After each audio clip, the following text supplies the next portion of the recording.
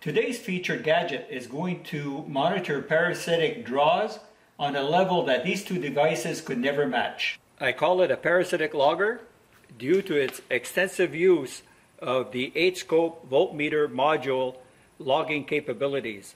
First, let's turn it on. HScope has recognized it. Let's go to the probe database. A new probe has been added, V equals A. It performs two tasks. One is that instead of displaying in volts, it displays in amps. And the other is with the auto offset on, the instant the probe is selected, a zero level calibration is performed. And it is rock solid 0.00 amp. Before hooking it up to the battery, we're going to take a couple of preventative steps so that the modules do not get reawakened during this process. First, we're going to cheat the door latch and wait for the courtesy lights to come off. This will give us access to the passenger compartment if we need to get to the fuse panel that's in there or the DLC. We're going to be disconnecting the negative terminal of the battery, so I'm going to put this memory saver in. You'll recognize this as gadgets number 14, a DeWalt powered memory saver.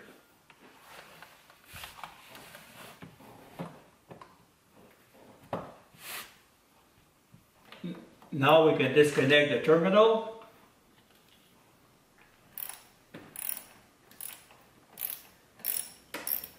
And connect our parasitic logger.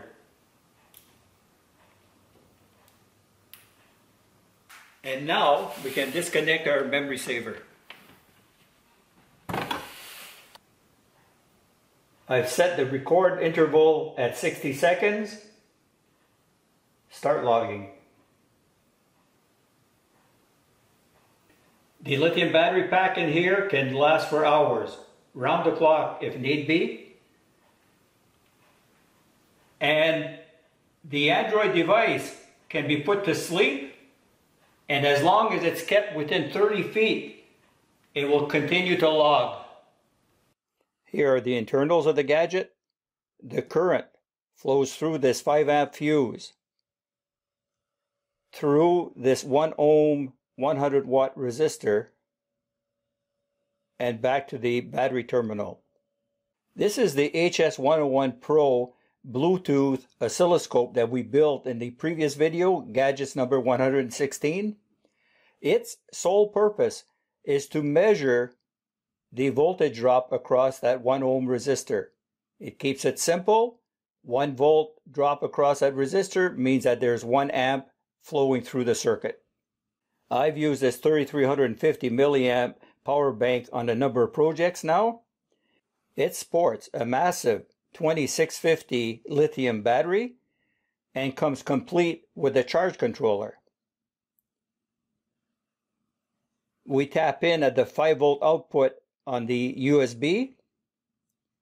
It is switched before it goes to the PCB board. Here's a final look at it before we close it up. A picture is worth 1,000 words, so there's a couple of them in the link that you'll find in the description box, as well as a parts list for this. LED charge indicator, 5 amp fuse that protects against an incidental high amp draw that would cause this 1 ohm resistor to overheat.